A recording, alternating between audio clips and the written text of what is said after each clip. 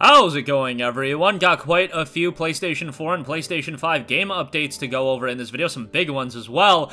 Nintendo Switch exclusive, former Nintendo Switch exclusive, a game that came to PC, now coming to PS4 and PS5. Thrilling hunts await when Monster Hunter Rise hits PS4 and PS5 on January 20th. So man, they're not letting up on that early 2023 period. We'll talk all about that. Disney Speedstorm, after its delay, has gotten a brand new trailer. Amnesia: The Bunker has been announced for PS4, and we have an update on Digimon Survive, doing fairly well from a commercial standpoint. More on that at the end of this video. But thrilling hunts await when Monster Hunter Rise hits PS5 and PS4 on January the 20th. Now, there is a PlayStation blog post coming from Joseph Bustos, social media and community manager over at Capcom. Noting, heads up, hunters, Monster Hunter Rise is coming to PS5 and PS4 on January the 20th. It's been a little over 2 years since the release of the final update for Monster Hunter World Iceborne, so we're thrilled to welcome PlayStation players to Kamura Village and back to the hunt. Monster Hunter Rise infuses the hunting experience you might be familiar with from Monster Hunter World and Iceborne, with new acrobatic maneuvers enabled by the endemic life known as wirebugs. Leap into the air, scale cliffs, and quickly traverse open environments with ease. Wirebugs allowed for varied and unique special attacks for each of the 14 weapons in the game. Even if you've mastered a certain weapon in the past, these new abilities bring new skills to incorporate into your toolkit. Of course, you can play the game cooperatively, challenge yourself to slay a monster solo, or go online and team up with up to 3 others for cooperative hunting fun. Communicate with other hunters in your lobby via in-game voice chat and enjoy the thrill of the hunt with friends or with other players online. Gather together in a lobby as you prepare for a hunt or help out players on certain quests by responding to a join request. Players on either PlayStation 5 or PlayStation 4 also don't need to be on the same platform to play together. Become immersed in the hunt with PS5 hunters on the PS5 have a few extra options to make for an even greater hunting experience. Rise on the PS5 will launch with 2 performance options, both of which offer silky smooth gameplay and high-resolution image quality, 4K resolution up to 60 frames per second, or you can go 1080p resolution with up to 120 frames per second with compatible screens. Of course, you do have to have a 120Hz screen, so bear that in mind. There were a lot of the LG TVs, the OLED TVs that I do know people picked up. They came in 60Hz and the higher Hertz. I think it was a 120Hz model, so keep that in mind if you do want to play games at 120 frames per second. With 3D audio on PS5, get immersed in the experience even further with spatial sound that adds depth and makes you feel like you're right there in the hunt. Monster Hunter Rise takes advantage of the PS5's DualSense controller's adaptive triggers for adaptive feedback and resistance with gunner weapons, and a slight but impactful kick when blocking with a shield. And then hundreds of hours with more to come. Monster Hunter Rise comes already loaded with a treasure trove of content, including title updates and event quests for the base version of the game up to version 10.0. But on top of that, Monster Hunter Rise Sunbreak will be coming in the spring by spring of 2023. So that's going to add a sizable amount of content to the game as well. So obviously, Monster Hunter's always been a game that's a bit time-consuming, so if you're planning on picking up some of those other games coming out in January and February, Monster Hunter is gonna be another one that is gonna really take up hours out of your day, so bear that in mind as well. But that'll be coming January the 20th. I think that's a few days before, I think Monster Hunter Rise, so January 20th is Rise, 24th is Forspoken, and Dead Space Remake is 27th. That's off the top of my head, but I believe those are the right dates.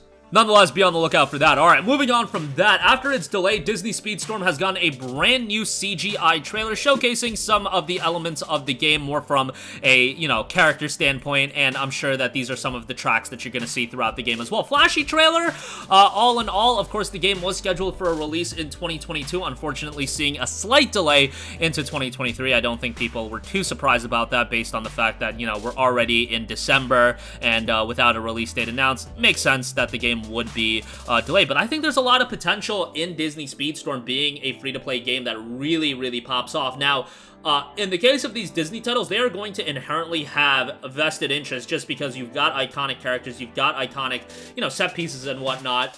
But ultimately, they do need to be fundamentally quality games, so hopefully GameLoft can deliver something of high quality with Disney Speedstorm. When it finally does drop in 2023, it'll be running the gamut of platforms: PlayStation 5, Xbox Series, PlayStation 4, Xbox One, Nintendo Switch, and PC. Alright, moving on from that, here's another major announcement coming from Frictional Games. Add another game to the early 2023 calendar, Amnesia The Bunker has been announced for Xbox Series, PS4, Xbox One, and PC. No PS5 announcements, which is interesting.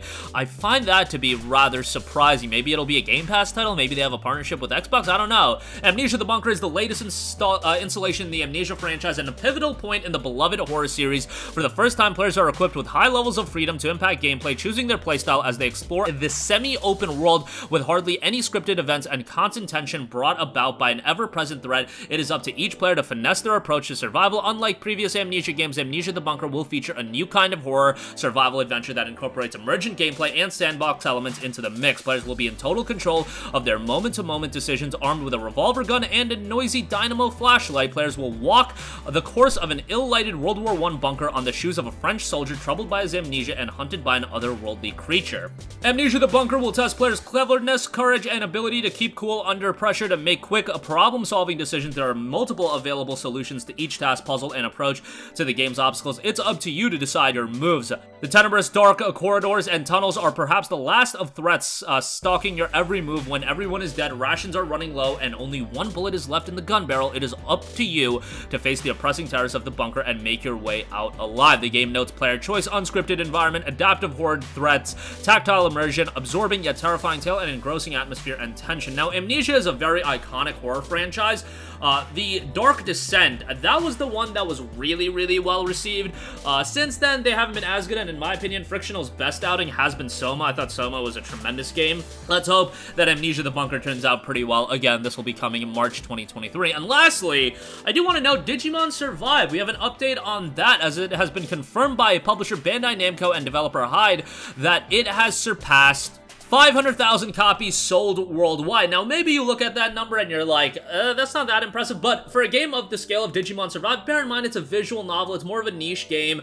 That's a very successful number. Like, these Digimon games, by the looks of it, have been doing very well commercially for the scale that these are being released in. They're never gonna do the numbers that Pokemon is doing. It's just, that's what it is. Digimon, and especially this game, targeted at a different audience, but 500,000 is still a really good number, especially because the investment that it requires to develop a game like this isn't as big as, let's say, you know, your big budget titles, especially because, you know, it's a visual novel style game. It doesn't take as much undergoing as a AAA big budget title, so 500,000 copies, and they're going to perpetually sell more copies, especially as the game gets more and more discounted. I would be very happy with a number like that, especially with a game that a lot of people saw as a visual novel, and it wasn't the Digimon style of game that they wanted, but nice to see that it still did fairly well. I enjoyed the game. I liked a darker tone, a Digimon game, even if, you know, the latter portion of the game, it was kind of anticlimactic, but nonetheless, overall, I enjoyed it. I know a lot of people did want more gameplay style sections to the game, but we were told it was going to be mostly a visual novel, and the gameplay was just kind of there